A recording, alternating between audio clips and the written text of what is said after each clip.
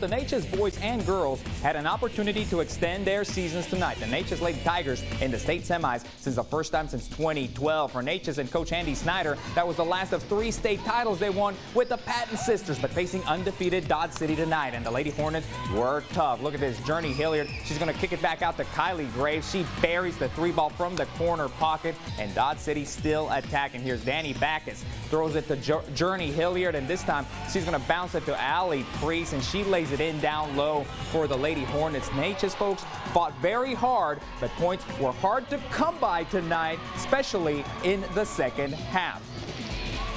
They end up falling in this one 65-20. The Lady Tigers end their season at 19-4.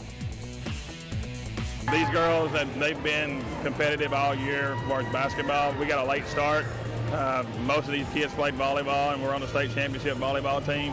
And to take a group and go to the state tournament with a group, that's pretty amazing group.